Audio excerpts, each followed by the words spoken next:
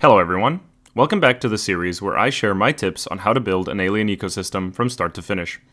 Today we're covering prokaryotic ecosystems. Prokaryotic organisms, also called prokaryotes, are those microbial life forms which do not have a nucleus. They're the most common form of life on Earth and easily outnumber all other life in terms of individuals.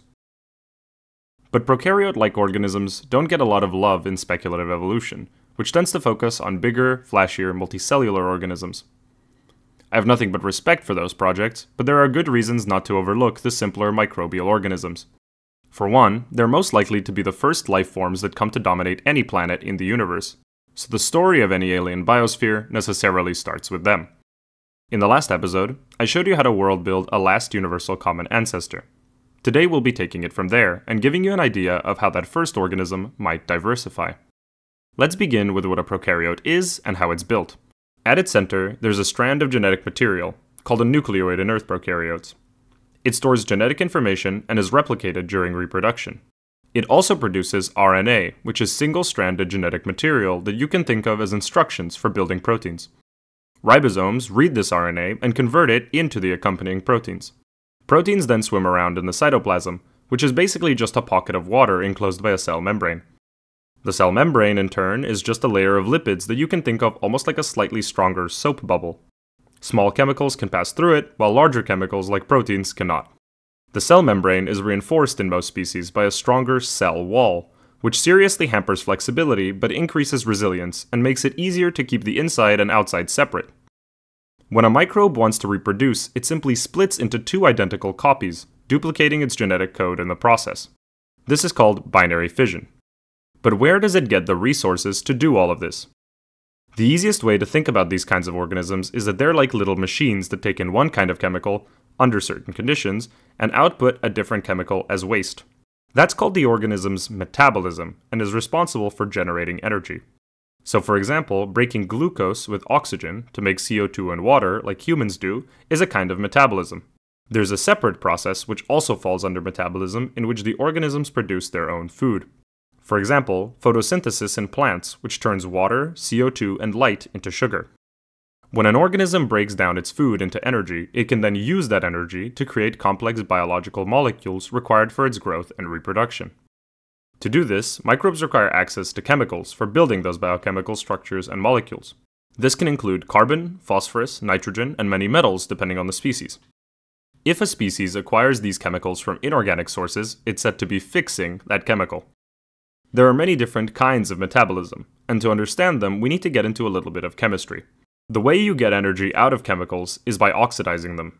To do this, you need another chemical, which gets reduced in the process. In this way, you can think of oxidation as the opposite of reduction.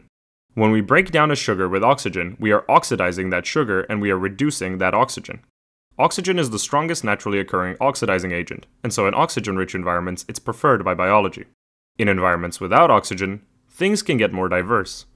Some examples of oxidizing agents include sulfite, carbon dioxide, and nitrite. With some chemistry knowledge, you could very easily create your own custom metabolisms for your alien microbes. Unfortunately, that's out of the scope of this video, so for those of you like me lacking chemistry knowledge, here are a few interesting anoxic metabolisms on Earth. A process called methanogenesis is used by some archaea to produce energy. They take hydrogen and carbon dioxide and turn it into methane and water. However, this requires hydrogen to be available in the environment. Another process called sulfur reduction is used by some bacteria. They take sulfate and break it into sulfite, which can then be used as an oxidizing agent. The final waste product is hydrogen sulfide. This metabolism was a lot more common in water without much oxygen, which is rarer to find today. Finally, some bacteria even use iron as an electron acceptor in this reaction. They're considered chemolithotrophs, meaning that they derive their energy from rocks. But you may be more familiar with the categories heterotroph and autotroph. Autotrophs produce their own energy from inorganic sources, and usually fix their own carbon from the atmosphere. Heterotrophs, on the other hand, get their energy from organic molecules like sugar, so they typically don't have to fix their own carbon since they can get enough from their sources of food. As you can imagine, autotrophs, whatever their source of food, be that light, rocks, or chemical gradients at hydrothermal vents, form the basis of the food chain. Around them, communities of microbes will develop to exploit the conditions of abundance created by the autotrophs. This pattern of microbes creating conditions for other microbes to thrive is also common with anaerobic species, which often live under a sheath of aerobic species that use up all the oxygen that is otherwise toxic to them. At its logical conclusion, this results in an arrangement called syntrophy, where one organism's waste is another's food, or where one organism's metabolism enhances another's. In the first episode of my Alien Lifeforms series, I covered one of the microbial communities on an Earth-like planet, and I'll be referring to it to provide examples of how the principles I'm outlining can be applied. Let's break down the chemical economy of the community I described in that episode. As you can see, the basis are these two photosynthetic species. Then, there are these supporting species. One fixes nitrogen, one anchors the colony, and another metabolizes excessive oxygen. They all receive their carbohydrates from the photosynthesizers, either directly through symbiosis or indirectly through leakage. Finally, we have the two species at the top of the food chain, which primarily act to cull the microbial community of its weaker members. They're entirely heterotrophic and don't fix anything. All of their food comes from the other species in the habitat. None of them are doing this out of the goodness of their little microbe hearts, of course. They're simply making use of resources that no one else is and specializing to be better at exploiting them than anyone else. In biology, this is called a niche, which refers to the role an organism plays in its ecosystem. If two species try to occupy the same niche, they fall into competition, and one usually goes extinct. So how do these species adapt to their niches and outcompete their rivals? At the microbial scale, particularly in prokaryotes, adaptations are more often chemical in nature rather than morphological. For example, their cell membranes or cell walls may evolve to become more impermeable to certain toxins in the environment, or they may become more fluid to survive in colder climates. Their metabolisms might slow down in environments with low levels of food.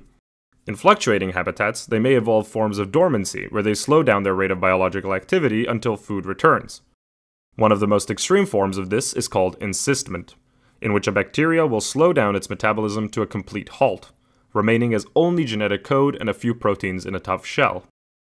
This arrangement is called a cyst and has evolved many times on Earth. Bacteria also wage chemical wars against each other by producing targeted antibiotics, among many other mechanisms of attack, including puncture.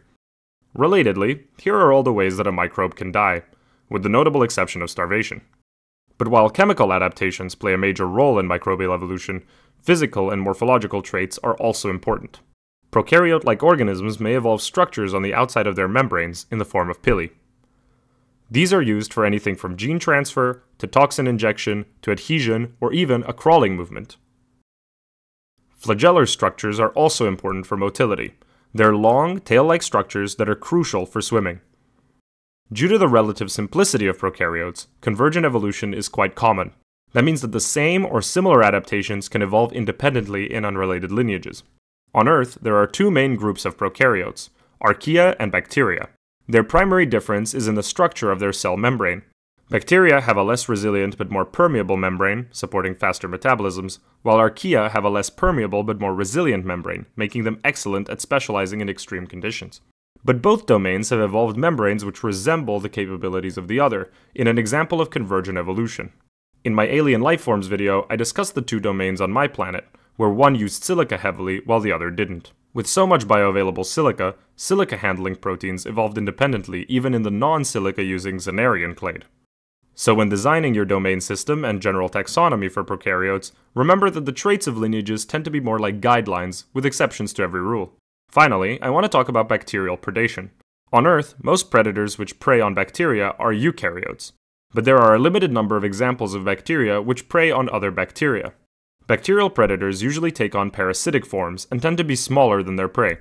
For example, Vampirovibrio is a bacterial predator that attaches itself to the cell membrane of another prokaryote and then sucks out their contents. Delovibrio, on the other hand, invades the cytoplasm of its prey and then reproduces within. Like I mentioned earlier, however, all of this is more of a guideline than a rule, and it's entirely possible for the predator to be larger than the prey, consuming them through phagocytosis. Phagocytosis of entire cells is rare among prokaryotes, but has evolved at least once in the Asgard archaea on Earth. Phagocytosis is the process of enclosing another cell in your own membrane, which requires sophisticated membrane folding control that doesn't arise easily, but it's not unlikely that one or two lineages on your planet may also develop this adaptation. This adaptation in particular is important because it's the cleanest way for a simple prokaryote-like lineage to transition into a complex eukaryote-like lineage. In the next episode, I'll discuss the transition from prokaryotes to eukaryotes and how it can happen on your alien world. See you next time.